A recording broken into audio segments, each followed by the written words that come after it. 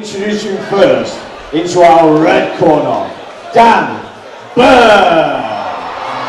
Yeah, with Dan Burr under Nathan Leverton, just mixing up the techniques, bringing everything and blending it all together. We'll see if Dan Burr can do that successfully and represent Kettering shoot fighters in a positive light.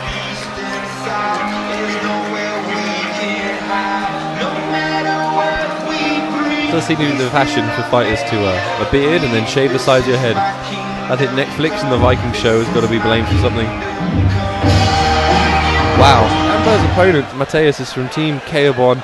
And his opponent, monsters. into the blue corner, Mathew. I think I've called his fight before. I think I've called a few of Matheus' fights before, and let's see if he can bring the same thunder and lightning that he has in the past. And Matheus, I think he's got a hell of a corner going on with him. He's got some UFC veterans in his corner in Paul Taylor. This is a guy that won Fight of the Night bonuses more than one occasion. I think 2 or 3 Fight of the Night bonuses on UFC cards. And he's going to have him in his corner, and that's going to give you a lot of confidence. This contest is fought under A-class rules at 77 kilograms. So A-class rules with headshots on the ground. The fighter in the red corner, weighing 76.8 kilograms, fighting out of Kettering shoot, Dan Burr. Dan Burr looking very focused, very controlled. And his opponent, the fighter in the blue corner, weighing in at 76.5 kilograms, fighting out of Team Kaobon, Mathew. Matheus weighing in a little bit lighter than the weight class cutoff and here. the referee in charge is Mr. Paul Nichols. Dan Burr has definitely got a bit of a mean mug and give him eye contact there. Oh, great Matheus opening leg kick. Quick leg kick again. He doubles up with that leg kick. Matheus. Bill Burr goes for the big right hand and lands 2 in quick succession. Goes to the takedown. Matheus is doing. Dan Burr settling into the side control there. Matheus not having a whole lot to answer there. Matheus' head against the cage. What I want to see Matheus do is get onto his right side and try and get his right knee through so he can recover guard, or try and get his back against the fence so he can try and stand up. But at the moment he's a little bit stuck under the power that is Dan Burr. But sometimes these big guys with a bit more muscle can get gas, so if Matheus can weather the storm, he might be able to come back in a minute. That's a big if right now, because weathering the storm in this position, Dan Burr's got to be looking to pass to mount so he can do some serious damage here in these A-class rules with ground and pound. And like you said, Mathew is doing the right thing right now, getting his elbow across the chin and possibly able to make some space to regain guard. It's just not working out for him. And he's been doing a good job of keeping his right knee high. And what that does is it makes it really hard for Dan Burr to get to mount, because he's always keeping that leg up blocking him. And if Dan Burr could get to mount, he could put a lot more power in these shots, but Matheus is doing a good job of blocking. Matheus is relaxed with that leg now, and it looks like it's a pretty open pass to Dan Burr if Dan Burr chooses to take it. And there he goes, he's reaching across. He just snakes it in there, and now he's in some. Now Matheus is in a whole world of trouble with Dan Burr on top of you, looking to hit. Matheus giving up his back, but it might not be that he's used it well, and Dan Burr didn't manage to keep control of him. Matheus looking focused now. I think Matheus quite happy to be on his feet, straight back, loose controls, picking his shots really well. Lands that right hand, coming through with a quick parry of the left jab, and answering with the right is Matheus. Matheus very relaxed, loading up, big kick. But Dan landed a big right there. Yeah, and he's got some dirty boxing there with some uppercuts coming in through in quick succession. I think Matheus is pacing this fight out. Maybe he's trying to take him for a long jog, and he thinks he can beat him if the fight goes in the second or third round. But when somebody's chasing you with those big rights. And again, difference in technique here. Dan Burr, very, very strong, muscular. He's throwing more looping punches, not like the straights that we saw that worked so well for Anthony Peters just moments ago. He's coming through with those straights now. Been caught by a couple of shots, but he's staying really calm. He's just rolling those shots, but he's been caught on the chin with that one. Couple pop through. You see his head pop up there. There's Dan Burr. Oh, good knee there, just to make him think twice. Matheus should be looking to mix it up, maybe with a little takedown here, so he can give himself a reprieve, because he's really just getting backed into the corner, and Dan Burr's throwing leather at him, and heavy at that.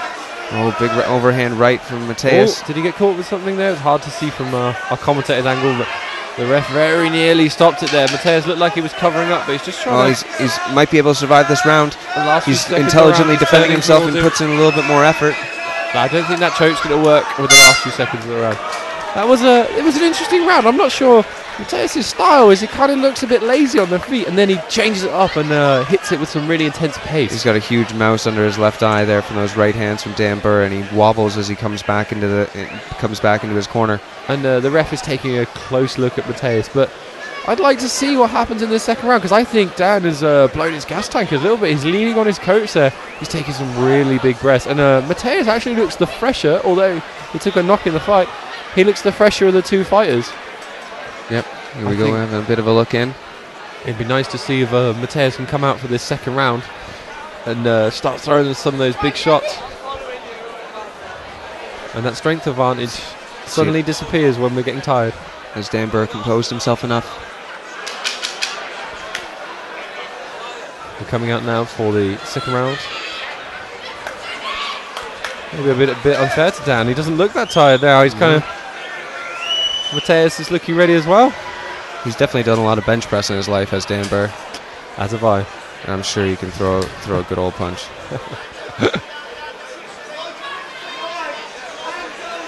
Oh, Matheus. I think Matheus has got some legit striking when he can get it going. Some timing on it. He needs to move off on the angles after he's done with his combination there, which he doesn't do, and Dan Burr is able to capitalize again, getting on top. I think Matheus has got to be wary of that ground and pound. He's lifted that right leg up because he knew that he got caught him out in the first round. And now he's straightened it out again. He's trying to push off the cage, but he's not quite close enough. Got to be consistent in that defense there, Matheus. I'd like to see him trying to slide that right leg through to recover guard. I really think there's space there. Dan's side control he's not got that much pressure on him.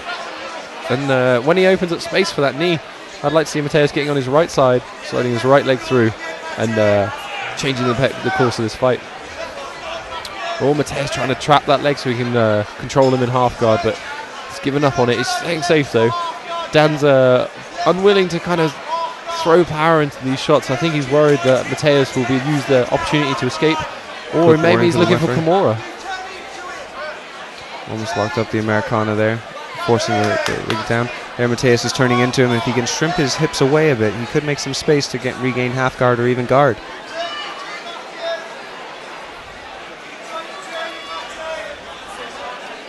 Pace is notably slowed down here on the ground for Dan Burr. Dan Burr not necessarily looking to transfer over into the mounted position at the moment, but he fires a couple knees through, and on that liver side of Matheus, this could be a real difference here right now.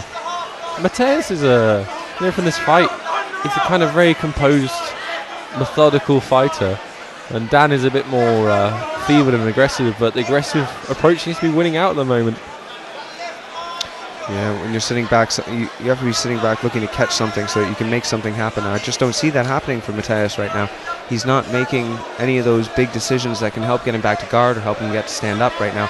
And really, we're just in wait. Matheus did a good job there of rolling over, but Dan kept back control. Matheus should be standing up now, standing up and then hand fighting and turning towards him.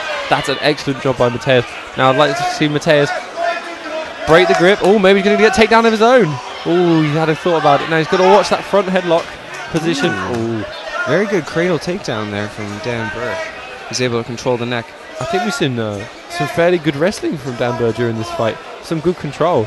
He looks more like a wrestler than a traditional kind of jiu-jitsu fighter. Even on the floor, kind of pressure side control. A lot of pressure here, and he's looking to... Amazing sit-out from Matheus, but then he just sat there. I felt like he could have stood up off that. That technique was beautiful. He needed to control that overhook there so he could end up coming on top of Dan Burr. But he did sit out well. He just needed to stand right back up. He's eating some shots here. Just a slightly more explosive sit-out. Well, another round to Dan Burr, but not as decisive as the first round, but I think he dominated that round. Now Matheus, he's got to come out for this third round. He's got to be trying to win. I want to see some submission attempts or throwing some bombs. You know, I talked at the start of this fight about Dan Burr having a bit more muscle on him and that tiring him out. So this should be Matheus' moment. Yeah, this is the time where all the adrenaline starts dropping. And like we said, in that second round, Matheus did get off a little bit of his striking technique there, but he really needs to be moving off on the angle after his combination so that Dan Burr cannot chase him and cannot take him down, which has been... Here we go. Yep, big hug. I almost forgot they're trying to knock each other out. Matheus came out with a head kick, really looking. There we go, big right hands there from Dan Burr, which leads into the single leg. Can he pick it? Oh, Matheus trying to look for maybe a roll there, but wasn't very effective. He ends up in a bomb side control again. Matheus is he's a fairly big guy, and he threw that head kick really, really well. But now we're back to this familiar position here in this fight where Matheus just can't deal with the pressure from the top of Dan Burr. I saw him turning away there from Dan Burr's knees. They've definitely hurt his solar plexus, his side ribs there, and it's going to be really telling if he can get back up and start making this more of his own fight. Dan Burr has been just smothering him for the last 3 rounds, and that's just a world of hurt. I'd like to see Dan's looking for some arm locks, shoulder locks, and maybe if he just set it up a little bit more. He's just giving it away at the moment, but he's landing some big ground and pound there. He went from body, head. You see Matheus grimacing there. The pain is definitely getting through to him. Dan's mixing him up, going to the head a little bit here and going really hard to the body. Matheus has been doing well to survive, but there's a good argument that this is 3 10-8 rounds. Let's see if Matheus can do something. I'd really like to see Matheus just throwing up some submissions, just desperately working, trying to get back to guard so he can try and get something going, because at the moment he's losing this fight. That all starts out with the frame that he should be making with his forearms here, and this has really hurt his body here. He's not taking those shots very lightly. I reckon if Dan Burr lands a few more knees, he could finish this fight. I think maybe Matheus is in survival mode at the moment, not wanting to waste too much energy, but he's gone for it. He's going to try to escape. Come on, Matheus, we want to see you do something in the last minute of this round. Dan Burr keeping a good head position there as he looks to maybe lock the hands and go into a cradle technique there from the headlock. There's really a lot of wrestling going on. It's some really good control from Dan Burr. And I said at the start he might get tired, but Matheus was protesting to the referee there about maybe some gripping of the shorts there from Dan Burr, but the referee said carry on. I apologize, Dan Burr. You are very fit. Really great cardio. Just pressure. And this more wrestling position again. Moving well. This pressure is very, very good. It's that Dan Burr has made Matheus carry his weight this entire time. And even if they stood up now, you'd see a much depleted Matheus, probably slower a lot with all the blood build-up in the shoulders and legs. Oh, Matheus doing my, come on, last 10 seconds, Matheus, we want to see. Oh, he's done everything he can to get to his feet. He's using his last bit of energy. Going in. Oh, got the roll. Oh dear, where was that? It seemed that Matheus heard the klaxon for the last 10 seconds and then put the effort in, and like a minute earlier we would have liked to have seen that kind of athleticism. The whole fight he seemed to be trying to pace himself. But excellent composure from Matheus the whole time, able to land that, and he still comes up with a smile on his face, knowing that he probably doesn't get the nod for those efforts. But it was Dan Burr's night, that's for sure. He was able to make Matheus fight in just that small sliver of wrestling from double to side control and make him stand up and expend incredible amounts of energy doing that. You're an experienced wrestler. How is it trying to escape that cradle? It looks like such strong control. Impossible. As soon as Dan Burr was not locking up his hands, but he did have really good head position, so it was difficult for Matheus to turn into him or do anything other than roll to give up side control again. If Dan Burr would have locked his hands, there's no way Matheus is going anywhere. That cradle position is just brutal. Well, I feel like Dan Burr was leaving space when he was in that traditional side control, and Matheus, if he'd been able to get onto his side, might have been able to sneak a knee through and recover some half guard or maybe full guard. Bases there, and then shrimp out and swivel your knee back through to get back to guard. Ladies and gentlemen, make some noise for these two fighters. Shoulda, woulda, coulda. Here we go to the judges' decisions. So after 3 rounds of action, we go through the judges' scorecard. And your winner by unanimous decision, from the red corner, Dan Burr. And please make some noise for your runner-up, Mathew.